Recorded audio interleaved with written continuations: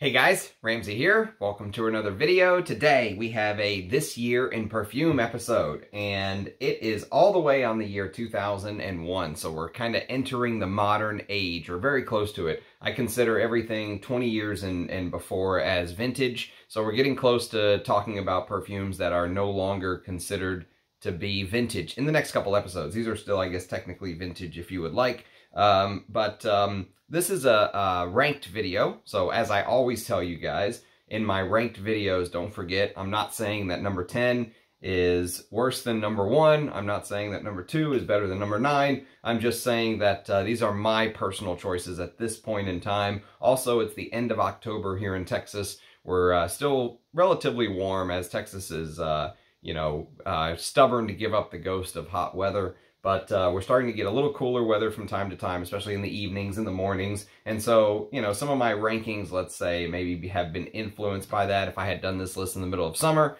maybe one of the, warmer weather scents would have jumped a spot or two. But just keep that in mind. It is a living, breathing list. My opinions obviously can change. So we're all the way to the year 2001.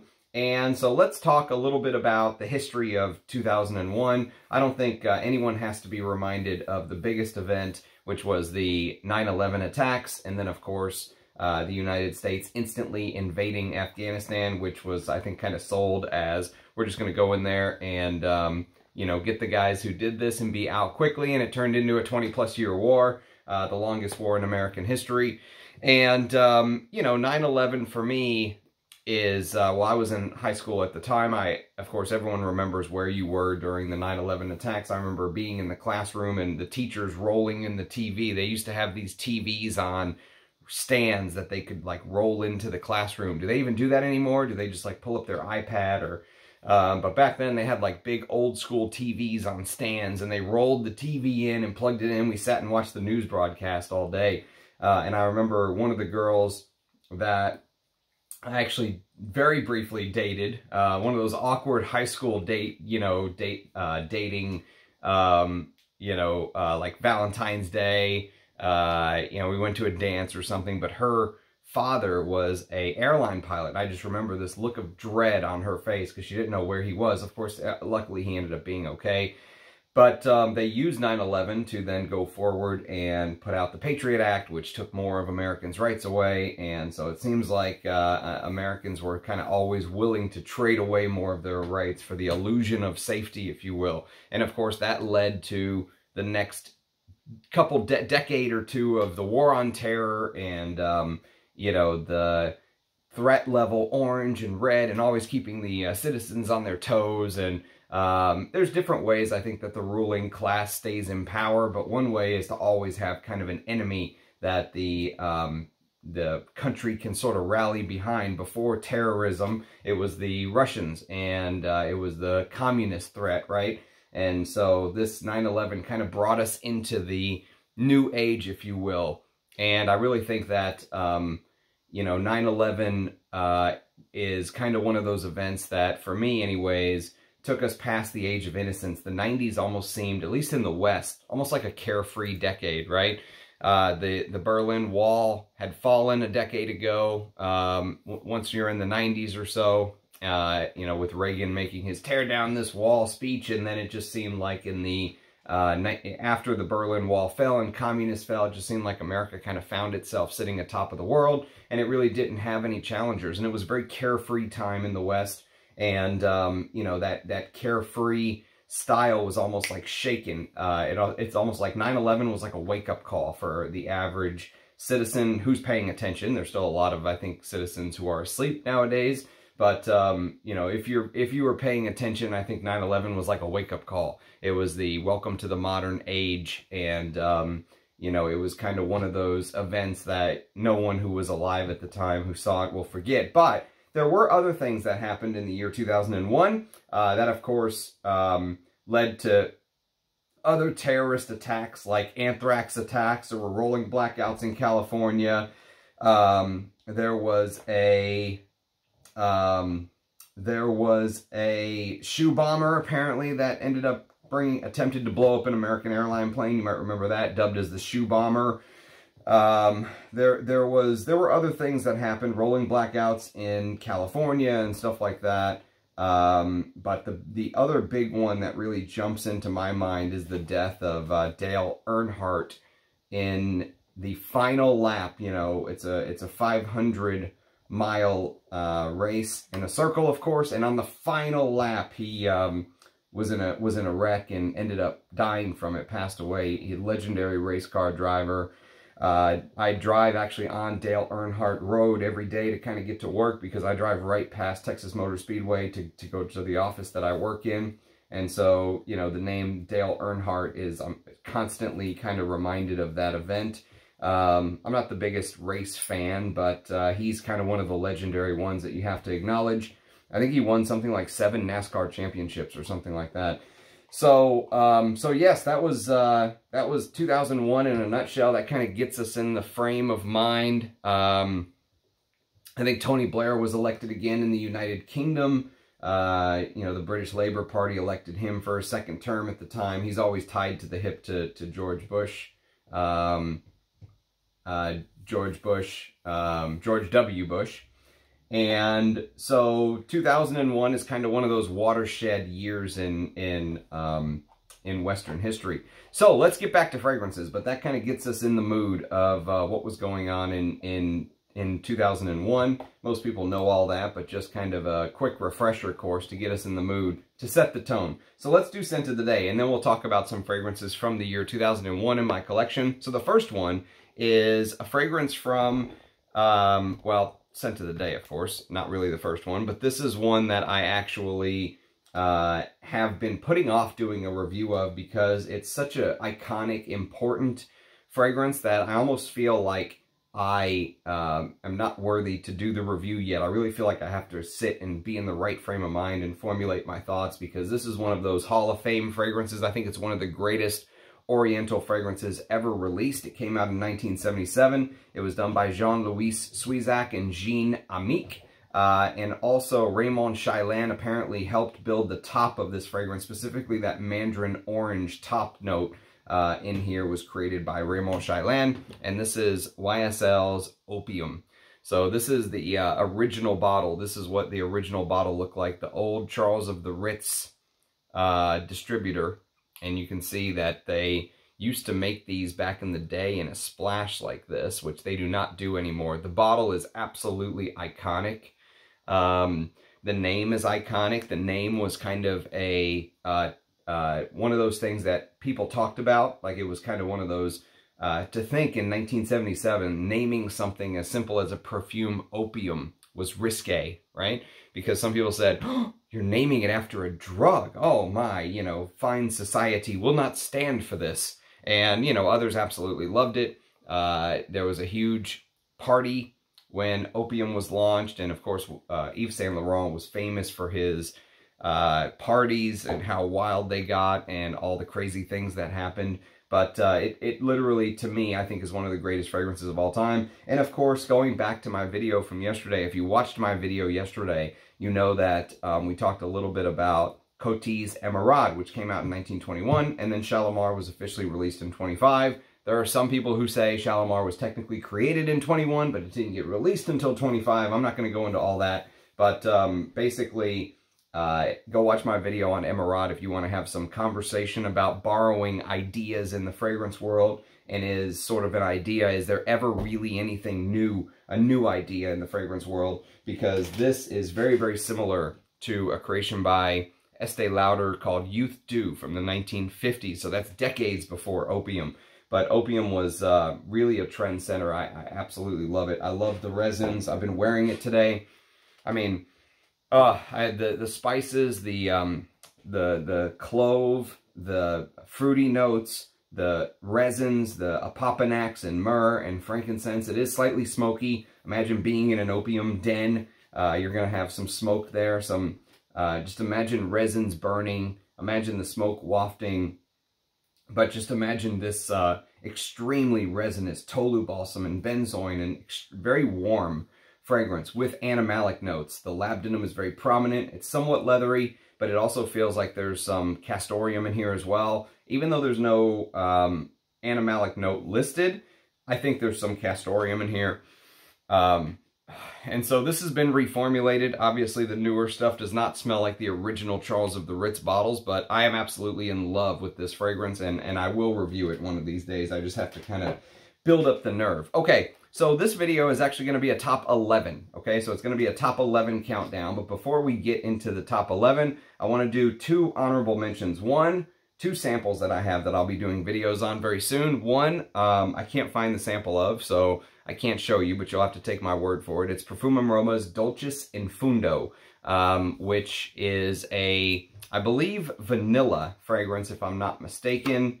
And Dulcis in Fundo came out in 2001, of course. So it's like vanilla and Sicilian citrus fruits is basically what it is. It's supposed to be like a gourmand take on a vanilla, if I'm not mistaken. But I apparently I have a sample floating around somewhere. I just can't find it. So I can't show it to you, but I will once I find it. There'll be a video on that one of these days. And then the other one, which is really a shock to me how much I like this, is a fragrance from the house of L'Occitane, which I don't own any of their fragrances, but I have smelled Eau de Beau in the shops, and I really like it. This is the other one I really like from the house. It's called Eau de Vetyver. So they have Eau de Beau. They also have Eau de Vetyver. They just wrote L'Occitane Vetyver on here, but it's actually Eau de Vetyver. Just like it's technically L'Occitane in Provence, but we'll leave that alone for now. So it's kind of a woody, spicy vetiver, take on a vetiver, but it's also a very clean and fresh vetiver. So if you like cleaner vetivers, like if you like Creed's original vetiver, or, you know, even another fragrance from 2001 that came out called Mugler Cologne, that's discontinued, I believe. But as is this is also discontinued. But this is a great vetiver fragrance. It's kind of spicy, a little bit medicinal. You know, it almost feels like there's some fresh green sharp notes in there, but the spices, the nutmeg, really blend with the vetiver in a brilliant manner. I think this is an amazing vetiver fragrance no one talks about. So one of these days, I will get around to reviewing L'Occitane Eau de Vetyver. So I'm not going to put that in the ranking because I don't have a bottle, but it's a very good vetiver composition from top to bottom, in my opinion. Okay. Next on the list is, well, actually first on the list now, since we're going to go to the top 11 countdown. So number 11 on the list is a discontinued, actually very hard to find inexpensive fragrance from the house of Trussardi. And this is called Trussardi Python for Men. Okay, so this is coming in at number 11 for me. And the reason it's coming in at number 11 is not necessarily because it's a bad fragrance, but it's just the more that I've worn this fragrance, the more boring it seems, if that makes sense. Like when I spray this on and try to get to know it and stuff like that, there are very unique notes in here. Louise Turner is the perfumer for Python for Men. She made Le Mâle Le Parfum from 2020, which I actually don't hate. I'll review that one of these days. I have a sample floating around. Probably one of my favorite Le Mâle flankers outside of the very hard to find Le Mâle.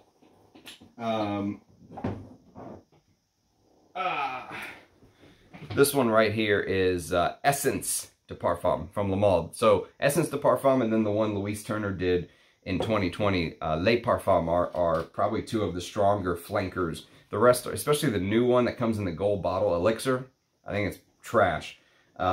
Lost Cherry she did for Tom Ford. So Louise Turner has done something. She did Fahrenheit 32, which I would love to smell. I've never smelled Fahrenheit 32. She did Fougère d'Argent by Tom Ford. I've never smelled that one. She did the new Cherry Smoke by Tom Ford as well. And so she's been around the block a little while, but she really doesn't have very many hits that I like. Actually, she doesn't have any hits that I like, to be honest with you. This is the only full bottle I think that she has done that I own a full bottle of, if I'm not mistaken. I'll have to go through her lineup and look a little harder to verify that statement, but I think this is the only thing she's done that I have a full bottle of. And this is kind of one of her works that gets overlooked. And I can completely see why, because it really has these very unique notes. Like, for example, there's tea, tree bark, and mulch in the top. So, And it's mixed with cypress leaf. And if you know my taste, I absolutely love cypress. I think it's underused in masculine perfumery. I wish more fragrances use that cypress. It's a little bit like pine, but sort of herbal, medicinal, almost like it has a little bit of a cleaning type quality to it. There's a cleanliness to cypress somehow, like you're standing in a forest, inhaling cold air, and it just has this sort of cleanly, you know, when you smell it, it just feels like the cold has disinfected everything to me. That's how cypress smells. And it's mixed with the note of olive, okay? So unique notes already. Tea, tree bark and mulch, olive, cypress leaf, and the base is bourbon vetiver, teak wood, musk, and tonka bean. But the more I've worn it, the more I realize that the musk in the base really feels amped up. Like it feels like a white musk overdose, if you will. And so these other notes that seem unique, like olive and stuff like that, if you get them for a very fleeting moment, and then they're kind of gone. And it really feels like, it just feels a little bland and boring on the nose to me. I still like the fragrance. I think it's great for summer when you can just kind of spray away, but I don't think it's worth the big price tag that this is going for nowadays, especially on eBay and stuff like that. So my version is the scan-in version. There's also another version that came after this. I forget, Selective Beauty or something. I don't think it matters which version you have. I think they're both very, very similar to each other. So even though there is some unique notes to this fragrance, I think the overall sort of dry down is just a little bit bland for me. So that's why this came in at number 11, Trussardi's Python for men. I'll do a full review one of these days. Next on the list is a Paco Rabanne fragrance, and it's from, of course, 2001, or it wouldn't be on this list. This is Paco Rabanne's Ultraviolet Man. So Ultraviolet Man, I thought was discontinued for the longest time. It's not. So it's actually still available for purchase. I think maybe Perfume showed discontinued for a little bit, and then they took it away. It was created by Jacques Cavalier, and this is actually not a bad scent. It's Russian coriander, Italian mint, ambergris, black pepper, crystallized moss, and patchouli. And so there is a little bit of this strange crystallized green feeling to the fragrance. Either it's the coriander or it's the crystallized moss note in the base. The problem is that it's very, very sweet and synthetic smelling. And so I could completely see somebody smelling this and being put off by the sweetness, which happens to me a lot of the time. That's the reason it's number 10 on the list, or that synthetic quality to the creation. But I don't hate the scent. That's the thing. I mean, I own a bottle, so I don't necessarily hate the scent, but it is extremely sweet. I wish they somehow turned the sweetness down a bit, but it's not a bad fragrance for a designer like this. If you can find it for 30, 40 bucks, it's not bad. So that's number 10, Paco Rabanne's Ultraviolet Man. Number 9. Number 9 is a Serge Lutens, and it's probably one of the more overlooked Serge Lutens fragrances. It only has one note, and that's the note of Datura. And the name is Datura Noir. And so Datura Noir is still available for purchase. And it's kind of a floral, slightly sweet, slightly powdery, white floral smell is what Datura smells like. It's a member of the nightshade family, okay? And so Datura can actually have some, you know, nightshade can be poisonous in some situations, and it can have some dangerous side effects. Okay, so this is also known as, Datura is also known as Angel's Trumpet. And it is a plant that in many cultures is kind of prioritized as sacred, okay? So what's interesting about this fragrance, though, is if you're someone who does not like white florals, like if you're someone that's like, whoa, that jasmine note isn't for me, or that tuberose note isn't for me, check this out, because Datura Noir kind of just does things a little bit differently, I would say. So it is a sweet, white floral, but it's slightly powdery, and you know, it's very heady. It's a very kind of one of those flowers that just feels like it takes up a lot of space in the composition, right? And I'm sure there's other things in here than just Datura. I doubt there's only Datura flower in here. But if you're interested in kind of smelling a white floral that smells a little different, there's a slight honeyed quality to this as well. It's a very heady kind of white flower smell. Give this a try. Give Datura Noir a try. If anyone can do a fragrance like this justice, it's Serge Lutens. So that's number 9, Serge Lutens Datura Noir. Number 8 is a Dior fragrance, and this is probably one of the most overlooked Dior fragrances for men. This and Dune, right? So I really feel like Dune in the late 90s and then Higher in 2001 are 2 of the masculine releases from Dior that just got completely overlooked. Or they just got glossed over somehow. You know, they get sandwiched between the big hitters. So, you know, if you take something like Fahrenheit from the late 80s, or you take Dior's Jules from the early 80s, or you take some of the later releases that really caught fire, like Sauvage and stuff like that, that Dior put out. Higher just kind of got sort of pushed to the side. It got overlooked, right? And it does kind of feel like a high-tech fragrance to me. It feels like a very modern, futuristic fragrance. You know, the way that the marketing was sort of portrayed gives it a very modern, almost like Apple iPad or Apple iPod, you know, type white color right here, which I also said with another release from the house of Gucci. Gucci Rush has a little bit of that white, sort of clean, white, you know, if you remember the old iPod. By the way, in 2001, another thing that happened was iTunes was released for the very first time. So, you know, just think about that white, clean, crisp, you know, line. It was revolutionary when Google came out too, because they only had the search bar and all this white space around it. And if you remember some of the other engines, Yahoo and stuff like that, they had all this clutter on the screen. And so early in, when all that started to change over, cleanliness and simplicity and design was a big thing, right? And so this is a very citrusy, fresh type fragrance that uses the note of pear, and it sort of pairs the pear note with pear tree wood, okay? So there's pear and there's pear tree wood in here.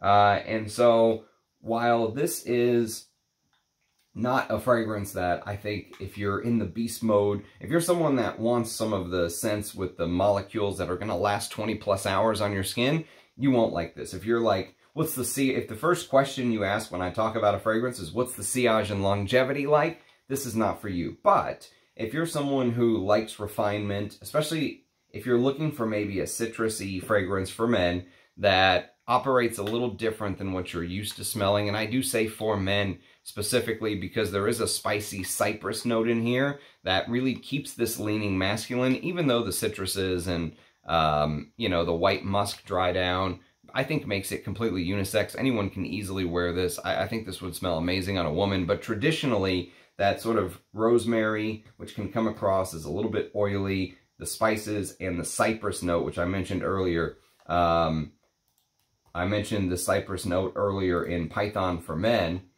I think keep it relatively to the masculine side of things, right? But it's a very fresh, citrusy. That pear note is very succulent, very juicy, and very photorealistic pear. I like Higher. I think it's underrated. I think it's underrated, and it's one of the Dior's that, along with Dior's Dune Pour Homme, I think really kind of gets overlooked. It gets lost in the shuffle of masculine perfumery, but Higher's one that is worth checking out if you're looking for a summer-type fragrance for men. Okay, next on the list, we have number 7. So number 7, we're actually going to go to all 3 of these, because this is the original Clive Christian launch box. Well, not the original one, but the original groupings of fragrances that came out in the year 2001 when Clive Christian launched the brand. And so this actually has 3 fragrances. We're going to talk about all 3 since they were launched in 2001. The first one on the list is going to be 1872, okay? But there's also number 1 and X for men. Those are all on the list. They all came out in 2001 when Clive Christian launched the brand. So 1872 says, Virility is given, a delicate and refined touch in this complex of deep woody textures infused with a gentle spice. So 1872, when you look at the note listing, it's a huge, gigantic note listing. There's a ton of things listed. Galbanum, bergamot, petitgrain, lavender, lime, peach, pineapple, rosemary, grapefruit, mandarin orange, nutmeg, pepper. That's the top.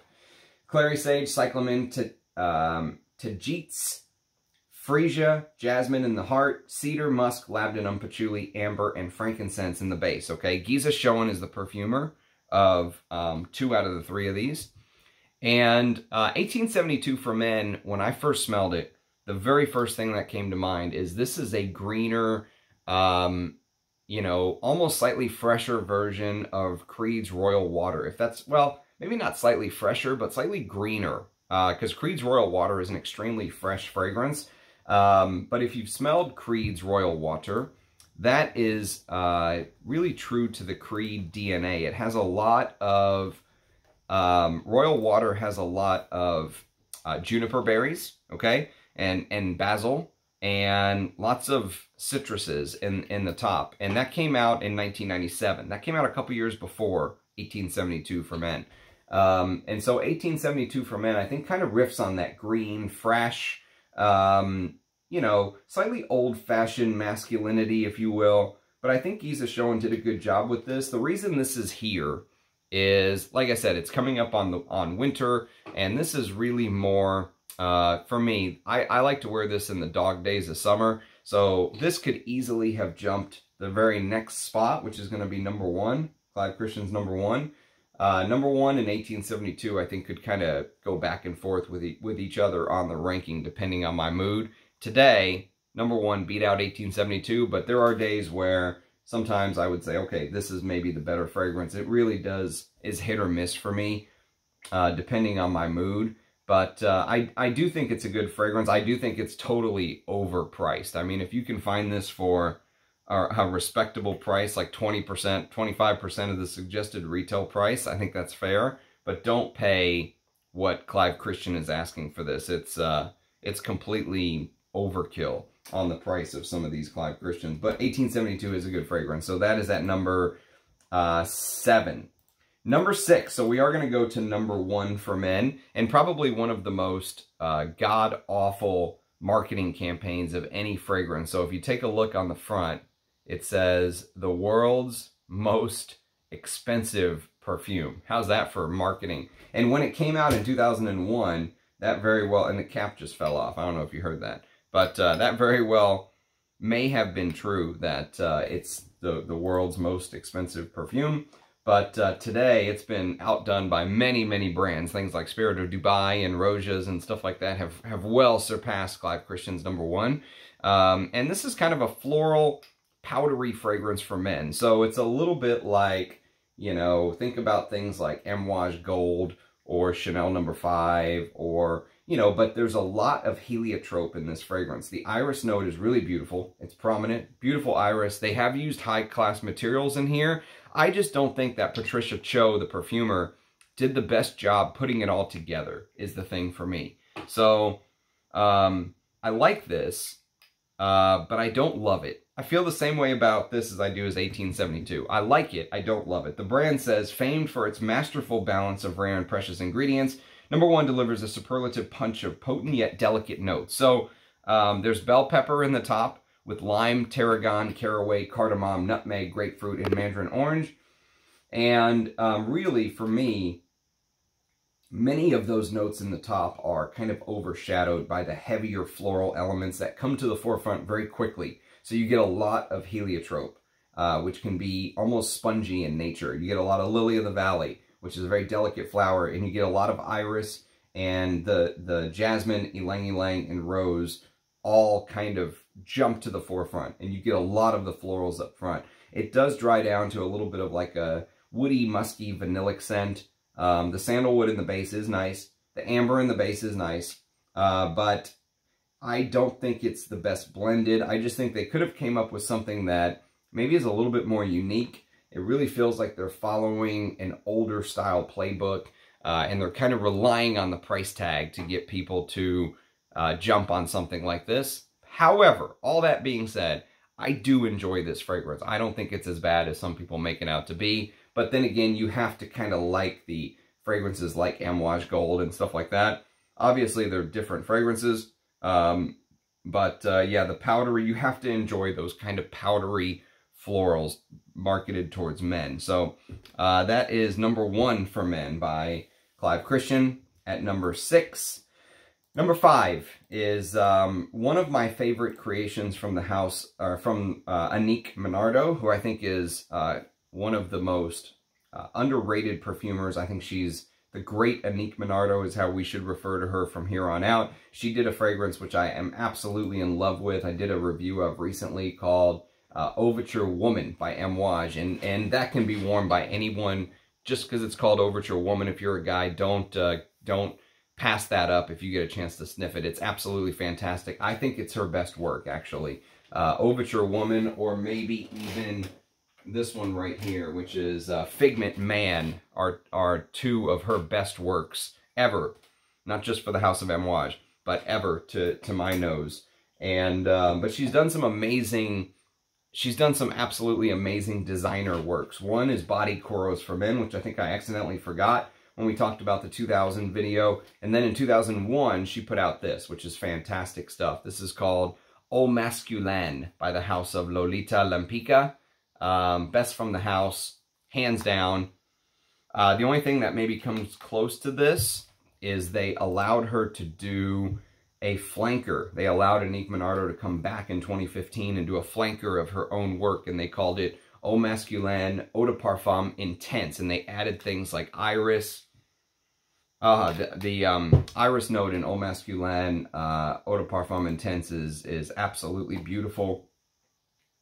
And they really amped up the star anise note, I feel like. But the anise, the aniseed note in Au Masculin Intense, if you like, oh, it's beautiful. I mean, this is a fantastic release. It's really made for colder weather, but if you like anise and masculine fragrances, even going back to things like Azzaro Pour Homme from 1978, the old school stuff, imagine bringing that to the modern forefront, making it sort of this designer that modern noses would be comfortable with, and adding things like rum. There's a beautiful rum note in here, but it never overpowers, mixed with violet, orgeat syrup, vanilla, tonka bean, cedar, and cistus labdanum. And it's a very, even though it's sweet, even though some might consider this a gourmand, I don't consider it a gourmand necessarily, but it does have this sort of a little bit of a sweet take on oriental. But I've often said the way Annick Minardo did her designer fragrances, even on her biggest hits like Boucheron, Jaipur Homme from the house of Boucheron, you know, there's some sweet touches in there mixed with the spices, but the way she kind of used the tonka bean in the base is so different. And her signature was to make a fragrance that had a little bit of sweetness, but not making it done in the disgusting sweet style that some of the other perfumers of her time started to do. It started to be like almost like a war of who could make a sweeter fragrance with more ethyl maltol and more. And then, of course, something like Baccarat Rouge 540 came out. It's like a nuclear bomb. I hate that DNA, but I love this. This is fantastic in the cold, on cold Texas days. This is so alluring, you know. And there's a dark side to this, though. There's some absinthe in the top.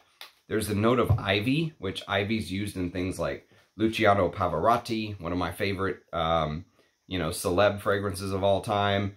And but it's sad that this is discontinued. I wish Lolita Lempicka would kind of get back on the horse and do stuff like this again, because I really think that there's a welcome place. There's a welcome place now for stuff like this. So happy to have what I have, but sad to see it's discontinued. So that's Lolita Lempicka Au Masculin at number 5. Number 4 is probably one of the most underrated spicy amber fragrances of all time. Very few people talk about this fragrance when they talk about spicy ambers. It's from the house of L'Artisan Parfumeur, and this is called L'Eau d'Ambre Extrême. Excuse me. So the original L'Eau d'Ambre I believe came out when the brand first was launched, like within the first 5 years or so of the brand being launched. And then right before Jean-Claude Ellena became, right before Jean-Claude Ellena became in-house perfumer at Hermès, one of the final fragrances he made before he signed the document that would not allow him to make other perfumes for other houses is this. And this is L'Eau d'Ambre Extrême. And, you know, when you think about spicy ambers, what comes to mind? I'll tell you that there's two that come to mind instantly for me. One is Ambre Sultan, the greatest spicy amber ever as far as I'm concerned. Oh, it's so, so good. And then the next one is something like this. Andy Towers, L'Eau du Desert Marocain. Those are two spicy ambers that are almost reference spicy ambers, if you will. And of course, there are others. You can go check out my, this is not a top 10 amber video if you want to see others. But this is very, very good and almost up there. I mean, I would put it under these two, but still, it should be in the conversation of some of the best spicy ambers. So he's basically used mace with nutmeg, cardamom, and pepper. And if you're familiar with mace oil is kind of like this, it's kind of like this delicate covering that goes around the nutmeg seed itself. And it has a very peppery, spicy, very delicate-like smell. Slightly woody as well. But that extra touch of pepper shows up here. And I think there is a pepper note in here as well, if I'm not mistaken. But it's mixed with cardamom. And the cardamom in here feels slightly green, slightly cooling. And it's mixed with patchouli and Turkish rose. And the base is tonka, benzoin, vanilla, musk, and sandalwood. And so that amber accord that he's created, you know, Jean-Claude Ellena, you know, he really likes soft, ethereal, almost like painting with watercolors, right? And in here, he kind of, I think, put his own ideas to the side and said, I'm going to make an extreme amber fragrance, and I'm going to do it in the style that kind of the market's asking for. And yet, he still sort of added some of Jean-Claude Ellena's, his own personal touches in here, right? So you do get, there are some moments where it feels like some of the notes are almost like flickering in and out, and they come and go. They play peekaboo on the skin. It's a fantastic amber that I really, really wish more people would talk about it. Maybe I'll try to review some of these ambers this winter once it gets cold. But L'Artisan Parfumeur's L'Eau d'Ambre Extrême is number 4 on the list. Number 3 is a discontinued and very hard to find fragrance from the house of Michael Kors. Now, when this first came out, it was actually distributed by Givenchy. So, Parfums, Givenchy was the distributor of these Michael Kors fragrances originally, and then they changed. And Michael Kors did some, they tried to realign some of the fragrances, they changed some of the fragrances, they kind of made a similar error that I feel like Dior made when they did Dior Homme 2020. They took the name of a fragrance, kept it, but changed the fragrance, and I did not like that. So the original fragrance here is called Michael for Men. So it was Michael for Men by Michael Kors. They then created a fragrance that was the same name, but they changed the way that it was written here at the top, right? So I think the original bottle said Michael, just like mine. You see there's no for men on there.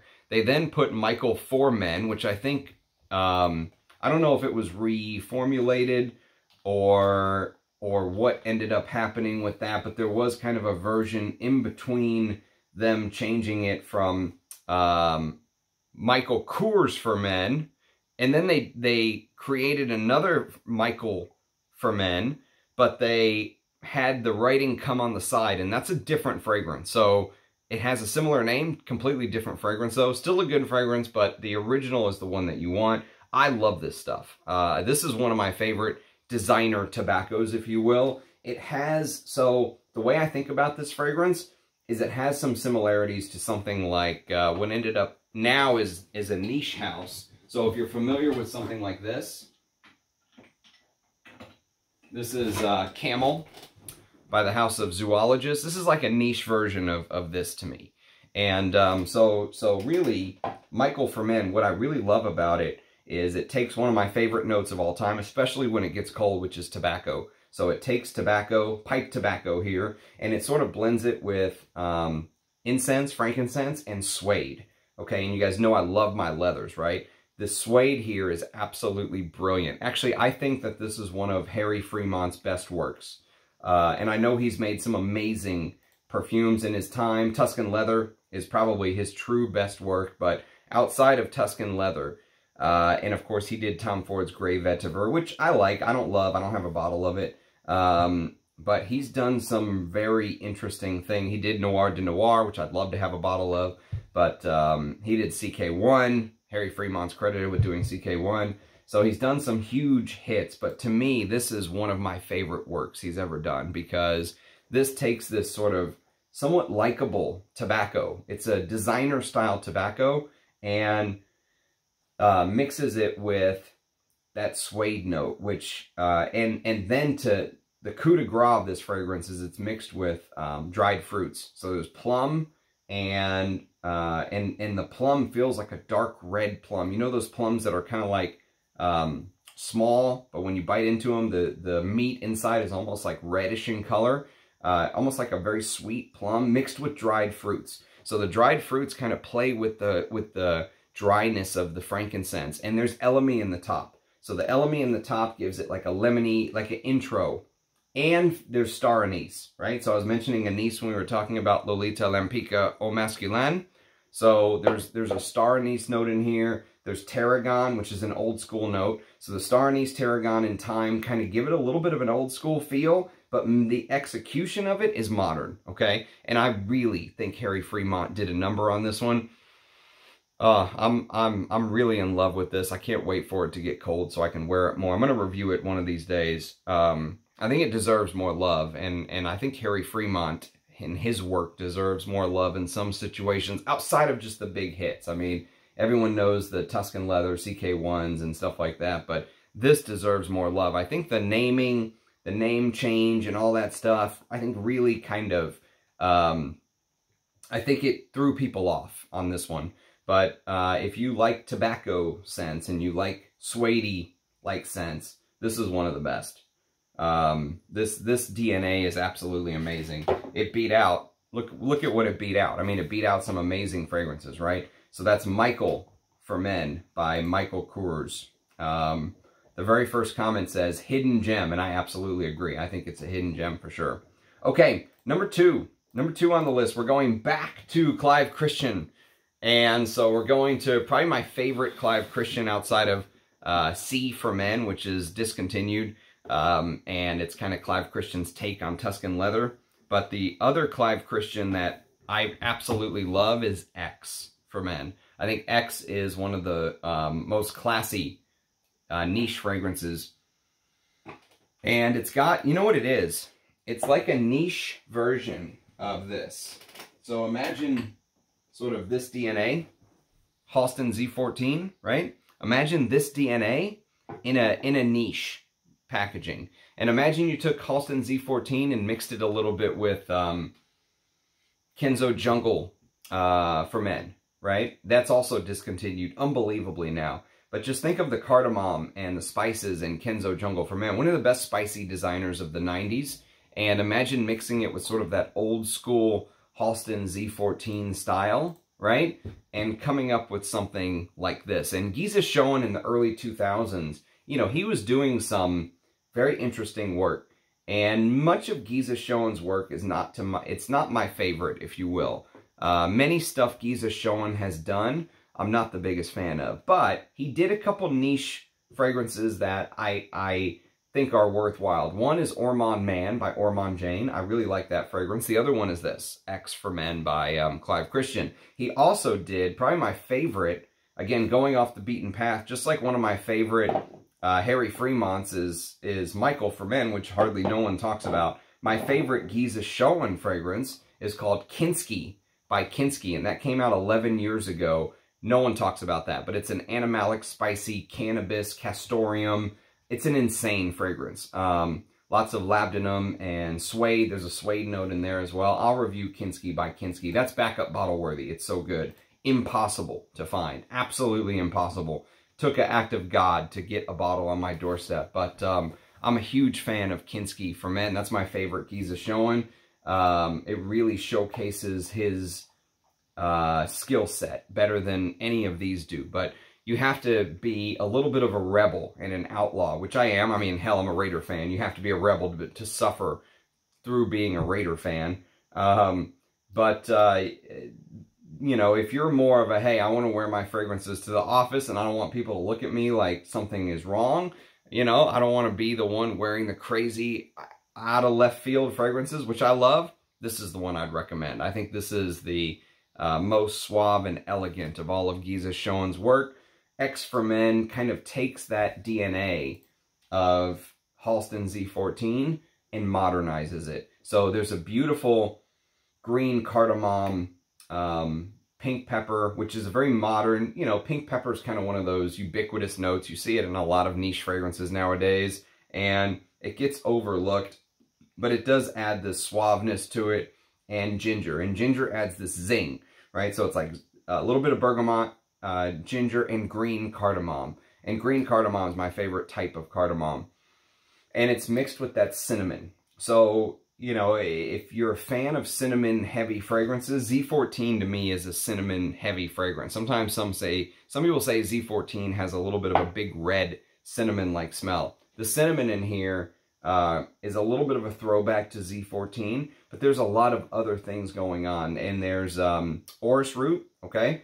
Egyptian jasmine, and violet in here. And the base is cedarwood, oak moss, tree moss, vetiver, and vanilla. So don't worry too much about the vanilla. It's not too sweet. It just adds a little bit of a softener for that cinnamon. But what it really dries down to is a brilliant woody fragrance. This is a spicy woody fragrance for men that just has a little bit of greenness from the green cardamom, just has a little bit of sweetness from the vanilla, but it has this very suave personality. You know, this is, many people say this is like James Bond's fragrance, and I can completely see why. There's definitely this is a smooth operator fragrance, if you will. It used to be called X for Men. Now it's called X, the masculine perfume of the perfect pair.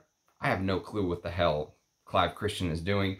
But needless to say, it is a brilliant fragrance. I think it works all year round. Many people say this is a cold weather fragrance. I think it works all year round. I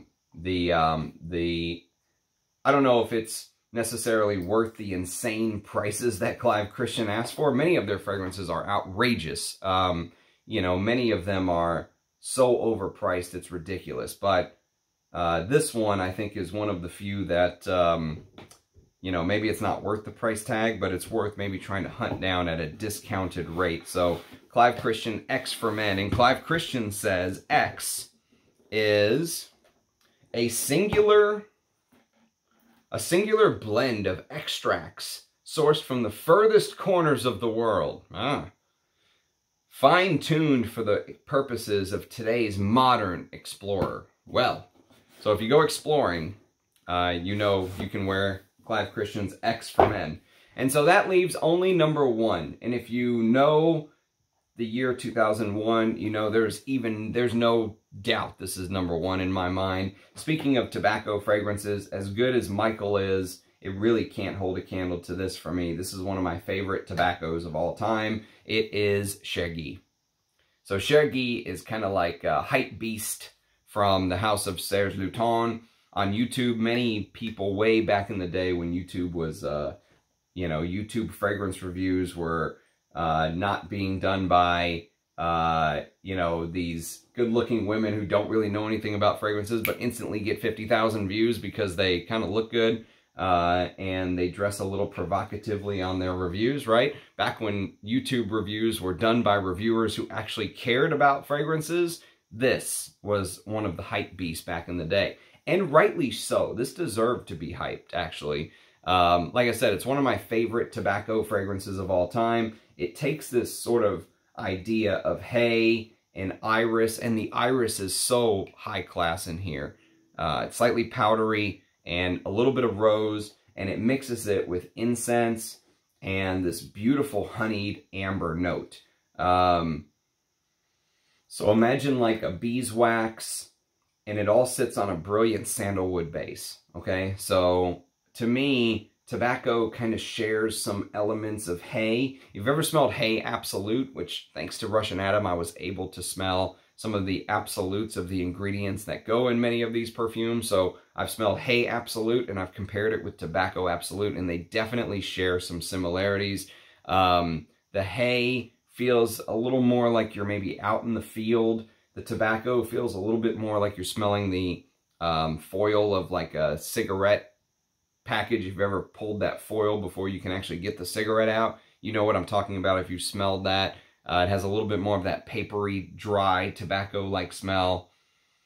But this is a Serge Lutens through and through. I mean, this is, to me, this is the type of fragrance that puts Christopher Sheldrake up there with Olivier Polge and Antoine Lee and, you know, those kind of guys as the best perfumers still doing it right now. There's a lot of great perfumers who retired, but I guess if you still count Jean-Claude Elena as still doing it, since he just had the new Frederic Malle release, which I've yet to smell, heaven can wait. But, you know, if you count Jean-Claude Elena, you'd have to say Jean-Claude Elena, Christopher Sheldrake, Antoine Lee, Olivier Polge. I mean, those are kind of the best of the best who are still doing it. I don't know if Carlos Benaim is still doing it anymore, if he's still working, but fragrances like this, for me, put Christopher Sheldrake up there as one of the all-time great perfumers, and what a fragrance he created here.